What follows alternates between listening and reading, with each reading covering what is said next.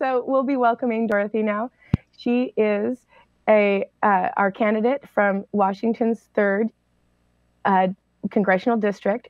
She served in our military and is a veteran in a war that continues today. And you will hear how her feelings on that. So thank you so much for joining us today, Dorothy. Thank you for having me. Please tell us what inspired you to run for office. Well, it's been looking at how the leadership of this country has failed us for an entire generation that has prompted me to finally stand up and say, well, if nobody else is going to do it, then I'm going to. I deployed to Iraq in 2005. My son was 3. He was an infant when we went to war in Afghanistan. He is now looking at turning 17 in a few months, and we are still at war. And looking at that, seeing that we have a war that is lasting an entire generation. This is the longest war in American history. It should be the #1 topic. It should be the thing that Congress is focused on. How do we get out of this? How do we end war? Because it is their job. It is Congress's job to declare war and peace. And they have been abdicating that to the executive branch since the Korean War. And that is why we keep getting dragged into these wars with no strategic purpose, that we cannot clearly define what mission success is. And we're sacrificing lives and we're hurting people in other countries without any gain for our own personal security. I ask people a lot when I'm out on the campaign trail, do you feel safer? And I never get a yes. So after nearly 17 years, if we're not answering yes, we're doing something wrong. Absolutely. And tell us a little bit about your district and what the issues are in your district. So the 3rd Congressional District is most of Southwest Washington. It goes from Klickitat County in the Gorge out to Pacific County in the coast and up to Lewis County is our northernmost border. And it's a mix of urban and rural, mostly rural. And so the biggest issues here are economic issues. Okay. And we have some issues with climate change with our forest lands and ocean acidification affecting the shellfish industry, but in large part, it's affordable housing, it's a lack of living wage jobs, it's a lack of employers. Our tax structure in this state makes it difficult for small businesses to survive because it's very upside down. And we do a lot of tax giveaways for big corporations, but we're not thinking about the smaller companies. So it's hard for companies to stay here and function. A lot of people all the way drive up to like 45 minutes or 45 miles to commute to Oregon to work. And we have major gridlock. People are sitting in traffic for hours a day in order to get across this river over 2 bridges. That's what we have, 2 bridges to cross the river.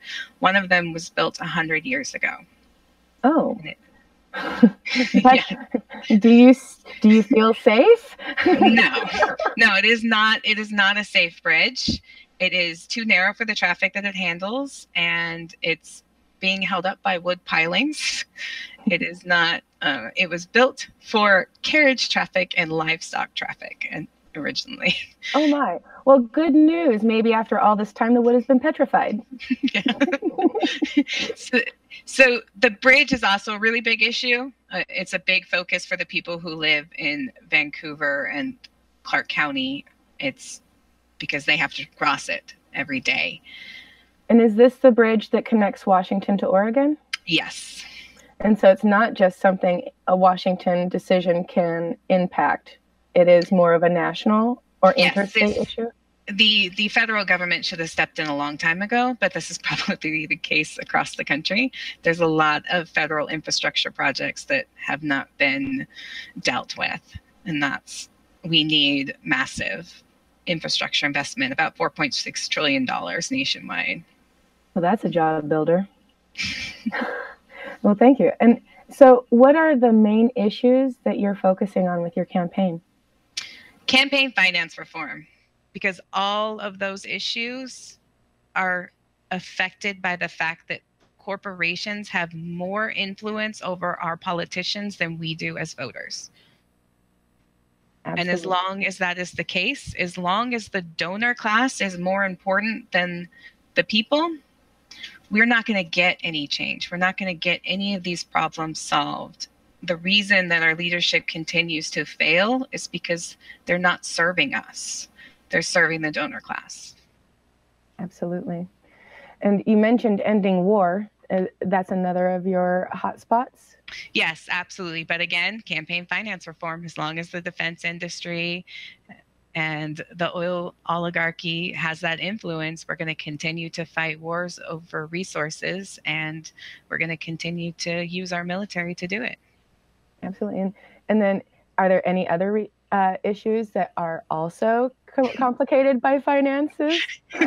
Well, all of them. Yeah. Surprise. Yeah. So healthcare would be another big one that is important to people.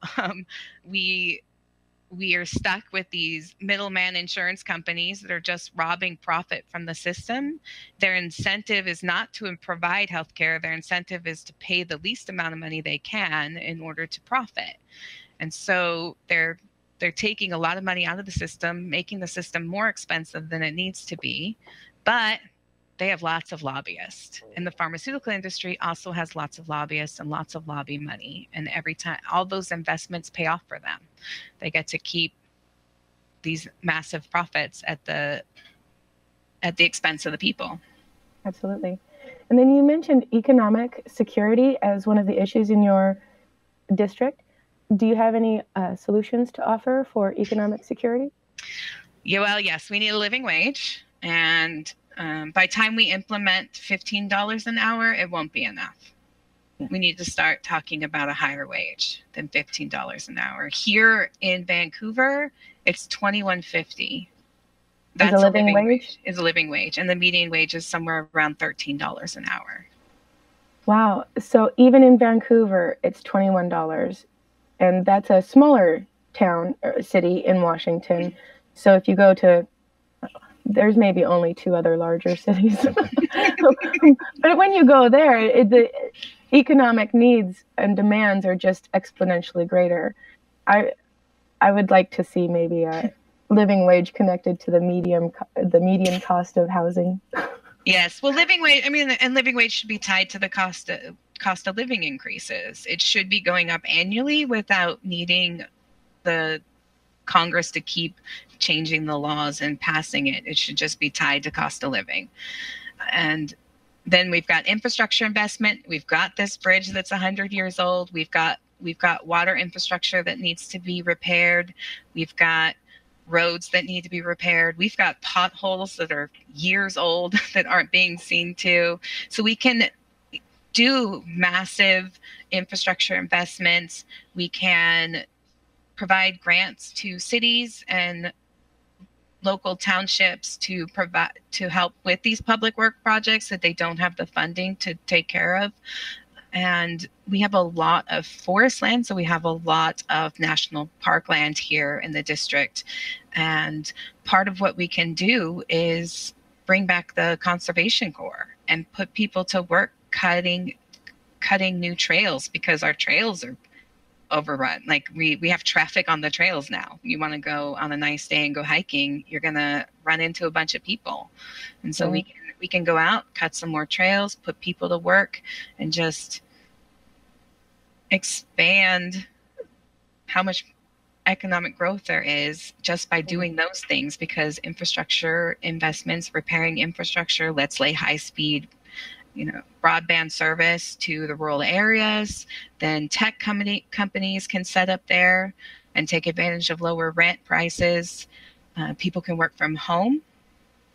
There's lots of jobs now that people can do without ever having to go into an office, but they need high-speed internet service to do that.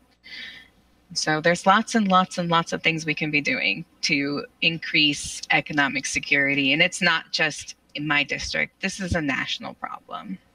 Absolutely. Well, thank you for stepping up to share to share the message and improve the nation. And then, uh, so you were speaking of environmental stuff, the acidification of the ocean and your forests. Now you are bordering both the Pacific Ocean and the Columbia River, correct? Yes. And so I'm in Tacoma. We're fighting an LNG uh, facility at our port. Now, correct that your area has defeated an oil terminal? Yes, so there was a proposed oil terminal at the Vancouver port, and it has been a long and drawn out battle. But the governor finally made the final call to deny the permits. And so we are celebrating. We're celebrating not turning Vancouver into an oil town. Fantastic. Do they want to be a coal or methanol town? Well, not Vancouver, but unfortunately, there's a coal terminal proposal in Longview, and there's the methanol plant in Kalama, and and it's a hard issue because it pits environmentalists against labor, and it's pitting labor against labor, and it's causing a lot of strife that's unnecessary because there's such a shortage of jobs, particularly in Cowlitz County, where both of these projects are being proposed. There aren't a lot of employers, and so you can see why people are willing to fight on the side of the fossil fuel infrastructure, because they're desperate and they need work. But we don't need to make this about that. We can say, you know what, we do understand that they need work, which is why we need infrastructure investment, which is why we need to be investing in green energy and investing in green jobs and then investing in infrastructure. Like, you take plumbers and pipe fitters, they're the ones who really, they rely on these pipelines, like your natural gas pipeline, your oil pipelines that like DAPL and Keystone. They really don't have a lot of opportunities outside of these things, because we're not repairing water infrastructure. We're not replacing water mains that typically only last 75 years, but have been in the ground for 100. There's plenty of work we can give these people, and there are plenty of things we can be doing if we work together and fight for them. Excellent. So we need to invite the labor people to acknowledge the environmental impact of the industry they're attempting to support and redirect them to demanding infrastructure that's community supporting. But I would reverse that, because I think that labor actually understands the environmental impact. I would say it's the environmentalists who need to listen to labor and fight for them. That, you just gave me goosebumps. You just reset my brain. Thank you. That was brilliant. So fantastic. And then so in your campaign, you've had some endorsements, and I only noted a few of them here on the slide, but you're with Justice Democrats. Yes. And Brand New Congress. Yep. And you've had at least 2 Our Revolution endorsements. Yes. And I think we have 4. Oh, fantastic. And then you have at least 2 Washington Democratic Caucus endorsements. Yes. And that's the veterans and families? Veterans and military families. There you go. And then, and the Progressive Caucus, correct? Yes. That's exciting. And I did notice there were a slew of others, and some of them were even in Oregon. So you're crossing boundaries already, breaking the boundary, state boundary. Yeah. We live in so Vancouver is this very unique situation that we are actually part of the Portland metro area. So the Portland metropolitan area is the largest metropolitan area to cross 2 states. And so we have a tendency to be affected by what happens in Portland when we don't tend to have a voice about what happens in Portland. And so I think making those connections with a lot of the progressive organizations that we share this river with as a border will kind of help us to make sure that our interests are also being seen. Excellent. Well, I think it's wonderful. It seems reasonable to reach out to Portland. I think they're kind of acknowledged as being pretty progressive. So you get all those progressive Portland people to come in and help talk to people in Southwest Washington and spread the message. I think that's a pretty solid game plan. And then how can Washingtonians help you, or anybody in the nation? Anybody. This show is geared towards Washington, but I hear there's some people even outside of our continent watching. Yes.